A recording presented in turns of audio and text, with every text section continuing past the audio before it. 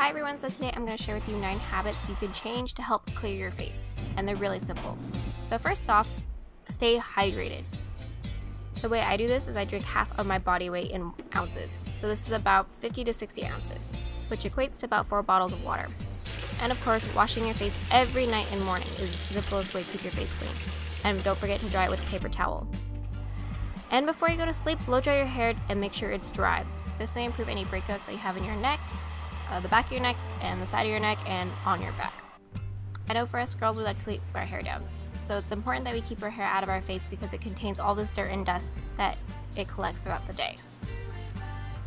And especially if you don't wash your hair every day, it's a good idea to keep your hair out of your face. This will help any breakouts you have near your sideburn area or your neck. And as I mentioned, it's important to keep your hair clean, so wash it as often as you can. Sometimes it's good to change your towel every time you wash, or at least every other time that you shower. Do not sleep on your face.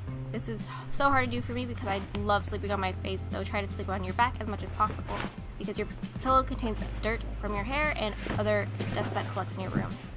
Also, wash this as often as you can. For me, I do this about once a week, and I wash my sheets about once every other week. Just remember to keep everything clean.